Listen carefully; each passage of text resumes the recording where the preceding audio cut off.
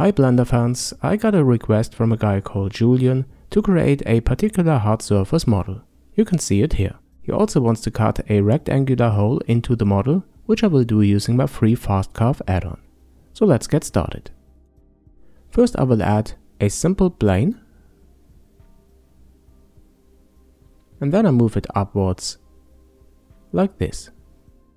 Then I switch to edit mode and use edge selection. I select this edge here and press E to extrude out a new face. Then a second one and constrain it to the y-axis. Then again extrude, this is the front part. So what I do here is to create the base mesh, the basic shape, by just extruding these edges. Here the last one, and I enable the screencast keys so that you can see which keys I'm actually pressing. I move this here a bit to the right and then downwards, and I think we can go with that. The next step is to select these edges and press Ctrl B for beveling so that I can create these round edges. Then I move the mouse wheel slightly to increase the number of edges for the bevels.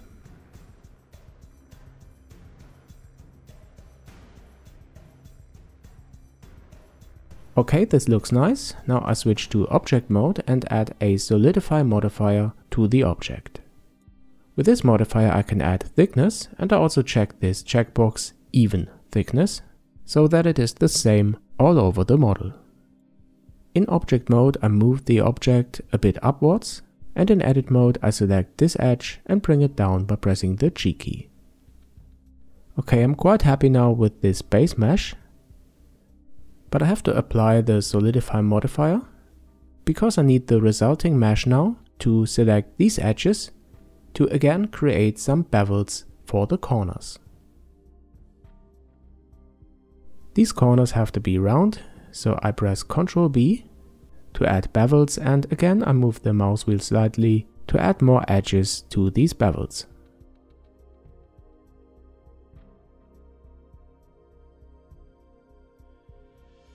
Alright, this looks really good, and now comes the magic of my fast curve add-on. I added the link to the description below, it is completely for free. First I add a cube, and this will be a kind of cutter object that I use to cut a hole into the front part of my mesh. Bring it to the position where I want to cut into the object, and I also rotate it so that it is perpendicular to the faces that I want to cut.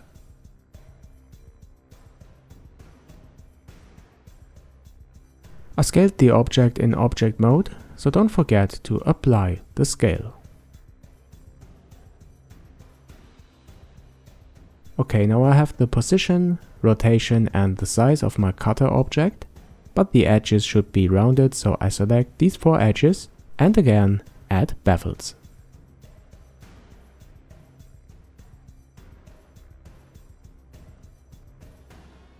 Alright, now select the fast curve tab of the fast curve add-on and define the new object that we created as the target.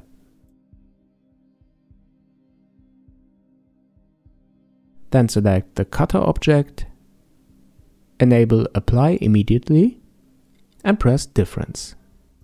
And when you move the cutter away, you can see the hole that we created. It's just a difference Boolean operation, but using the fast curve add-on makes this really simple. After that I choose bevel object and decrease the width of the bevel modifier that is added by this operation to make the edges look really crisp.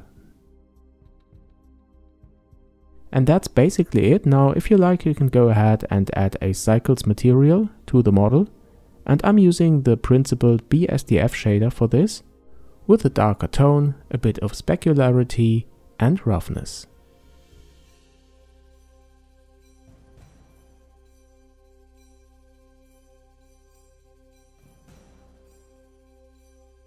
And here we go, now press F12 to render this.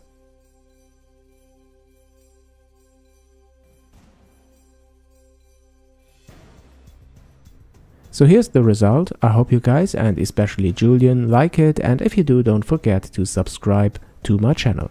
I uploaded the blend file to my Patreon and you can download it for free. If you want to support me, please be my patron. This would really help this channel grow. Thanks for watching, guys. Thanks for your support, and come back soon to JNN.